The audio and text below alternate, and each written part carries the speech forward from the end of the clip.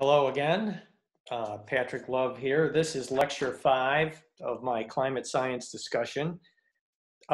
We are continuing our investigation of the question of, is it warming? Let me get you set up here again with my screen.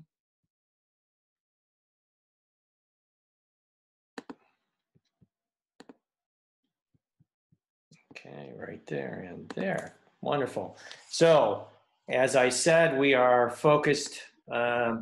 This is the second part of the answer to the question, is it getting warmer? In the first part, we looked at some paleoclimatology to understand what has happened in the recent past, the recent being the last 3 million years. You decide whether you think that's recent or not. Although the Earth goes way back in time, we did go back a little further and look at a thermal event in the Paleocene, Eocene time frame.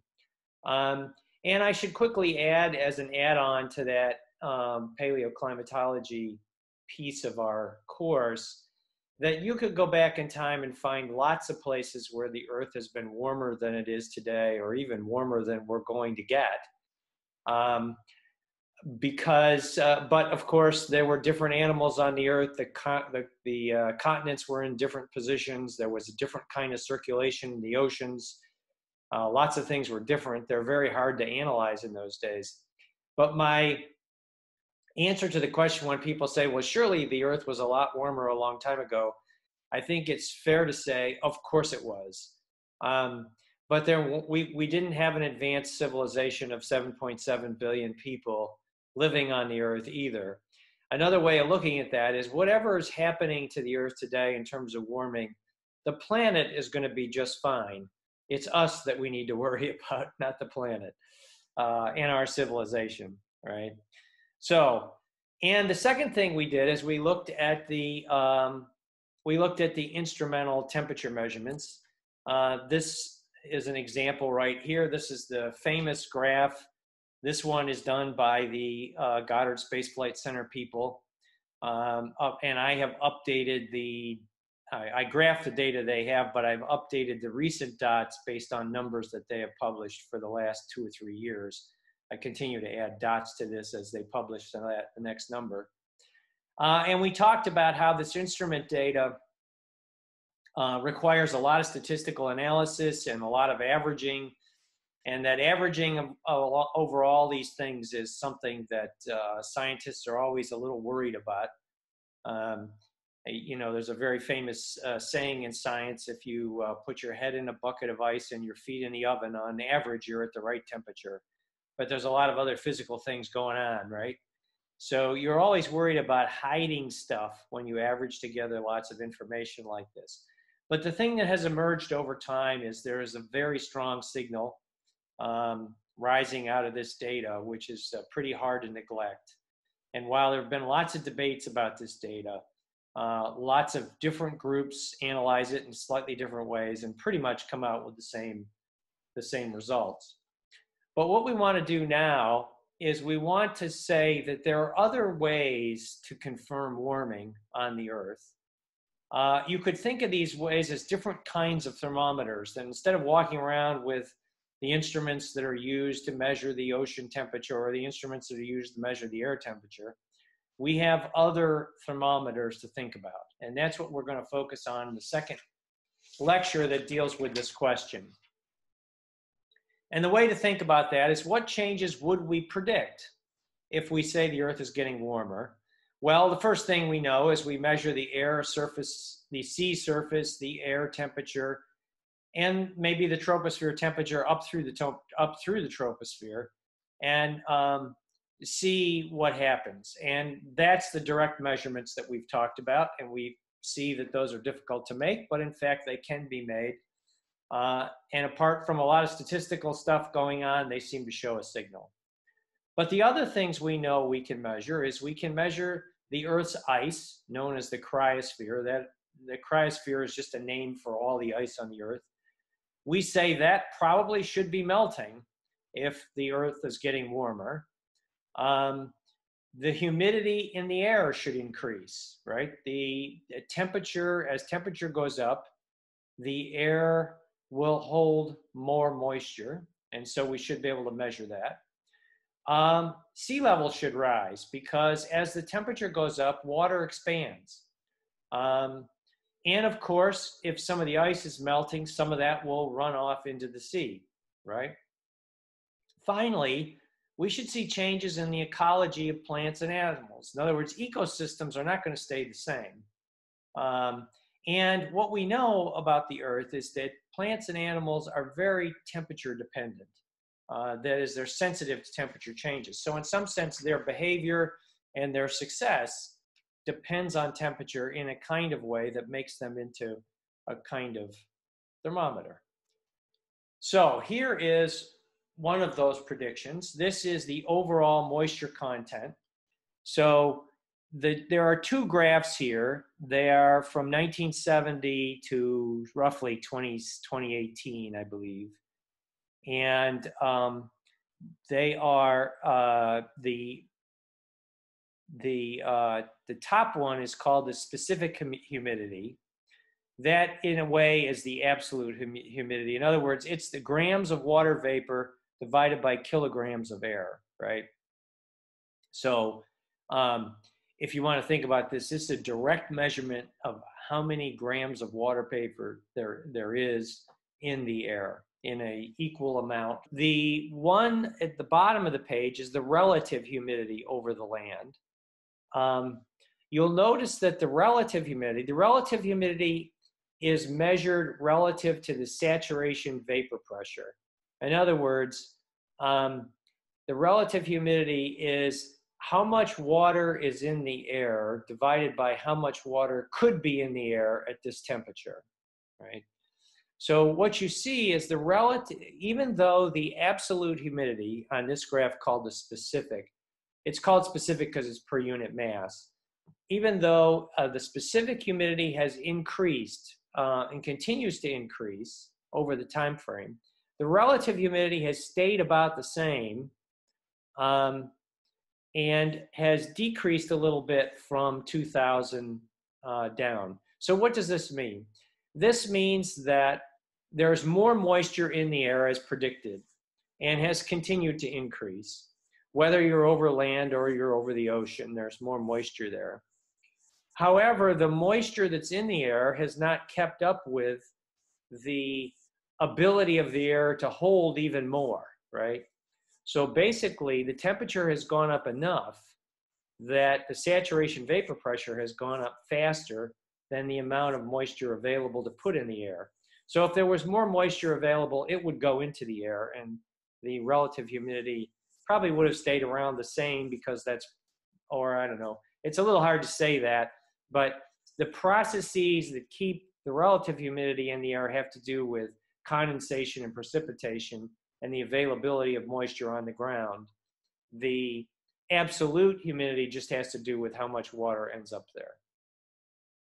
So this is a measurement that suggests that there is definitely more moisture in the air as predicted from a temperature increase. The other thing that we can say, and you've probably heard a lot about this, is ice around the world in its various forms has declined.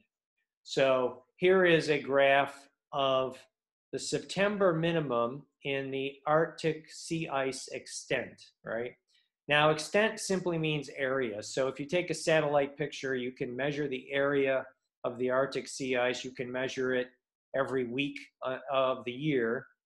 In September, it's at its minimum, no matter, obviously in the winter, it's at its maximum. It covers the most area. This is just a measurement of what happens at the minimum.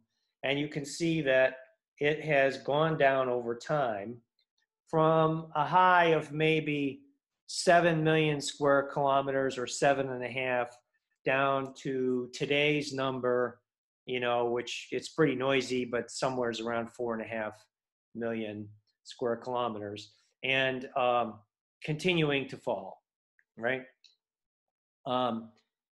if we come to a slightly different, because it's a different way of drawing the same thing. So on this graph, on the y-axis are in square kilometers. The x-axis is just from January 2018 to 19. And what you're seeing on this graph is the band is the historical range, which goes way back in time. Well, maybe not way back, but into the 70s when we had satellites to make pictures of these things. So the blue band is the Antarctic band, and the dark line, the dark blue line, is the 2018 actual values for the, the period of time that we've got measured there. Looks like we measured up until July or August of 18. And the similar for the Arctic. The Arctic shows the 2018 historical band in pink, and then the dark line is the 2018 number. So you can see they're at the low end of the band, indicating that the and we probably indicating that they're melting, showing less extent. You probably have heard that the Arctic is warming the fastest on the planet. We talked about that in an earlier lecture. And so the Arctic shows in 2018, actually it's almost completely outside the band of previous experiences for the Arctic, whereas the Antarctic is changing more slowly, probably because it's surrounded by the Southern Ocean, which tends to keep it, it's a completely isolated continent. The Arctic, of course, has no land below it, it's just ice. And that may have a part to play as well in how fast it's warming up. Okay. This is the so this is what's called glacier mass balance. So the mass balance is the difference between the accumulation of snow and the ablation of snow. So the melting or sublimation, sublimation is when the ice melts from a solid directly into a gas, or melting causes ablation. So basically, if the glacier stayed the same each year, it would go through a cycle of obviously of accumulating snow in the winter and melting a little bit in the summer, or subliming a little bit in the summer. And this curve would be straight across, right? Each year would balance. However, for something like 40 reference glaciers, which is the red line, these are some of the largest, the reference glaciers are some of the largest glaciers in Europe and North America. You see mass balance loss. And then all glaciers refers not to all the glaciers on the Earth, but to something like 130 glaciers around the world. So it's a larger data set. That's what all glaciers means.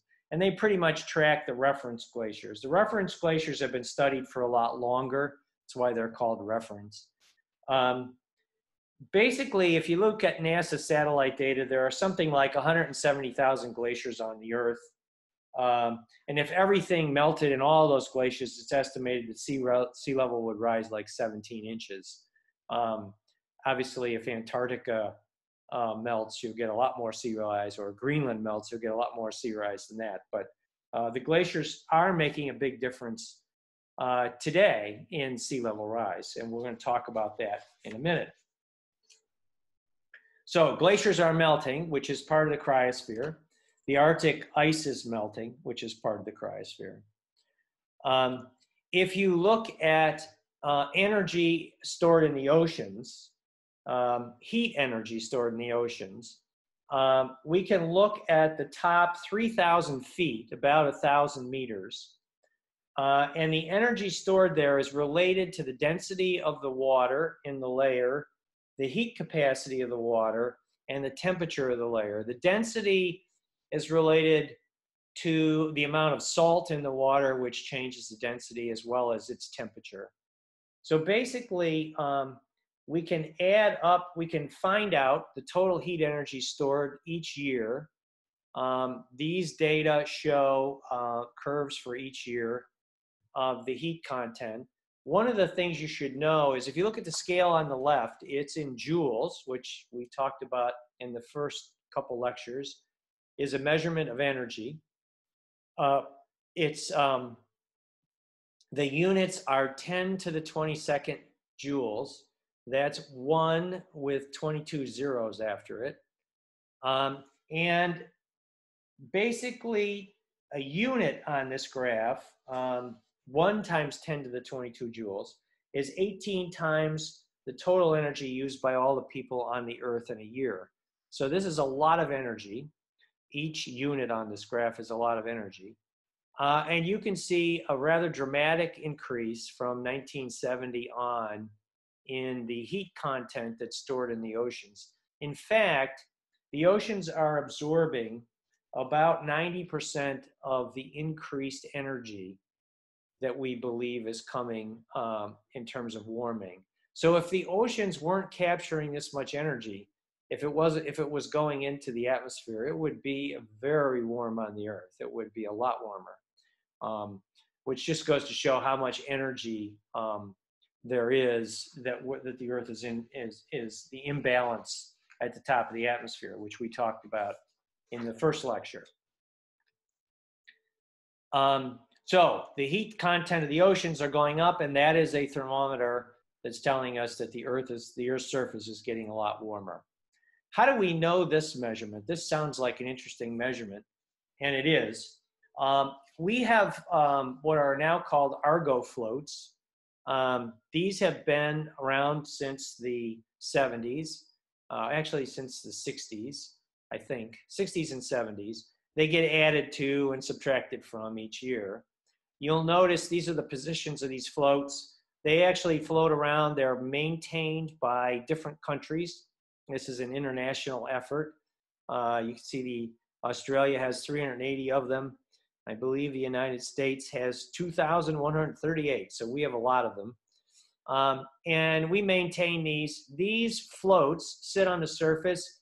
They deploy a boom that goes down 3,000 meters into the water and measures salinity, temperature, and density so that you can infer the energy in the water. They also float around capturing velocities so that you know the ocean currents. A lot, you learn more about the ocean currents. So that's a useful thing. They're very good measurements, so that's a good sense of what's going on there. Now, the other thing we said earlier is that the oceans are themselves a thermometer because as liquid warms up, it expands. And so we would expect the sea level to rise. Now, we might expect it to rise for a couple of reasons. We know parts of the cryosphere are melting, so we would expect sea level to rise for that reason as well. But we also know that temperature will expand the water. So these are data that go back, way back in time to the 1880s, actually. And the orange triangles are tidal gauge measurements. So these are basically measurements, if you want to think about it, of a gauge at the seashore, which was just measuring the height of the water as the tide went in and out. So each day it would be up and down based on the tidal frequency. And you could infer the height of the ocean, right? Now, in fact, over time, especially this kind of time frame, the Earth, there's two complications. The ocean may be expanding, but at the same time, the Earth is either going up or down on that coastline. That is, it's subsiding or rebounding. Because we are only 10,000 years from a fairly frozen cryosphere where there was a lot more ice on land, especially in the northern hemisphere, some of the northern hemisphere continents are are still rebounding because the ice melted off them. So all that weight of the ice sitting on the continent pushed it down. Now that it's melting, the continent might be going up. What's happening at the seashore is complicated. So for example, the eastern United States, this shore is actually subsiding because the center of the country is rebounding. And so it's kind of like a hinge. And so the tidal measurement has both the subsidence of the seashore, the changes in the continent, as well as the increase in the height of the ocean. So it can be confusing to unravel. These tidal data have been unraveled as much as possible. So they're more or less, we believe, the global sea level. However, the data in the yellow squares out towards the end, around 1990 and on, come from satellites.